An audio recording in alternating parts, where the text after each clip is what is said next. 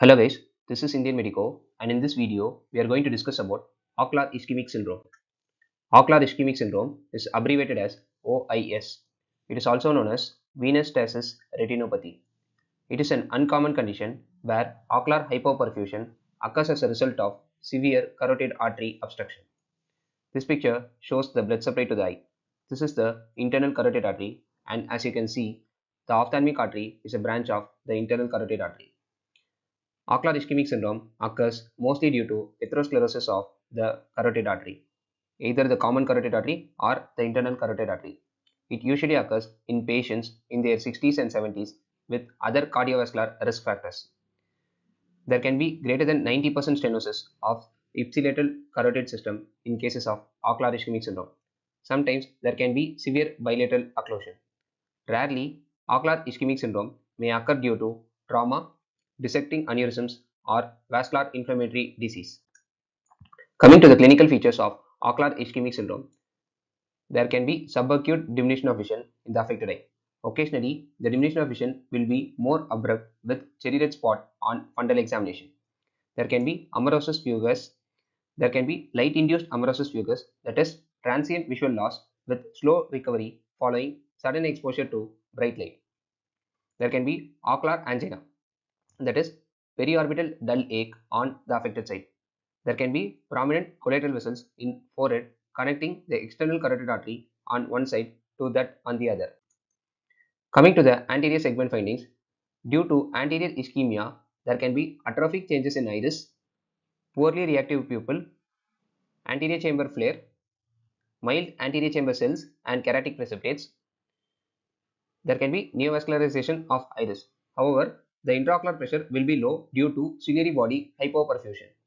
This picture shows anterior segment findings in a case of ocular ischemic syndrome. There is corneal edema, conjunctival episcleral injection, and rubeosus iridis in the upper border of iris. This picture shows rubeosus iridis in a case of ocular ischemic syndrome. Remember, the IOP will be low due to ciliary body hypoperfusion. Now, coming to the posterior segment findings, there will be narrowing of retinal arterioles. The retinal veins are dilated but not tortuous in contrast to CRVO. These are fundus images of ocular ischemic syndrome showing narrowing of retinal arterioles and dilated retinal veins.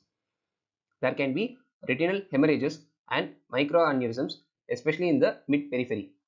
This picture shows microaneurysms in a case of ocular ischemic syndrome, and this is the corresponding fundus fluorescent angiography image. This picture shows retinal hemorrhages in mid-periphery in a case of ocular ischemic syndrome. Again, this picture shows small dot blot mid-peripheral retinal hemorrhages. This can occur due to leakage from small retinal vessels that have had ischemic endothelial damage. Other posterior segment findings in ocular ischemic syndrome are cottonwool spots, neovascularization of disc, and neovascularization elsewhere. There can be spontaneous retinal artery pulsations, especially with light digital pressure on lid. Coming to the investigations done for a case of ocular ischemic syndrome, FFA can be done. It will show delayed or patchy choroidal filling, prolonged arteriovenous transit time, retinal vascular staining due to chronic hypoxic damage to endothelial cells, macular leakage or edema with optic disc hyperfluorescence. There can be capillary non-perfusion, especially peripherally. These are FFA images showing prolonged retinal and choroidal circulation in a case of ocular ischemic syndrome. Carotid imaging should be done. The various options include duplex ultrasonography, CT or MR angiography. This is normal carotid duplex ultrasonography. These are angiography images showing plaque in proximal internal carotid artery and internal carotid artery occlusion. This is 3D reconstructed MR angiography in carotid artery disease. ERG, when done in a case of ocular ischemic syndrome, will show reduced scotopic and photopic response. Coming to the treatment of ocular ischemic syndrome, carotid end arterectomy or stenting can be done. This picture shows carotid end arterectomy and this picture shows carotid artery stenting. This may stabilize or improve the visual acuity. For neovascularization of disc, or neovascularization elsewhere and neovascularization of iris, we have to do full panretinal photocoagulation. For neovascular glaucoma, we have to do standard medical or surgical treatment. A small note about Takayasu's arteritis. It is also known as pulseless disease. It is a rare idiopathic large vessel vasculitis. It affects aorta and its primary branches, causing narrowing or occlusion. It usually affects women in their 20s and 30s.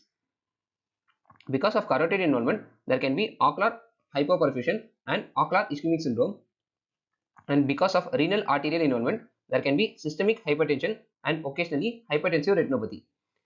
This picture shows fundus image of a case of Takayasu's arteritis showing multiple dot plot hemorrhages and microaneurysms along with dilated vessels and soft exudates.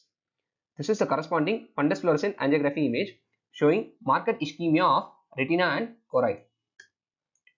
If you have any suggestions, please let me know in the comment section. For more such videos, please check out my playlists. Thank you.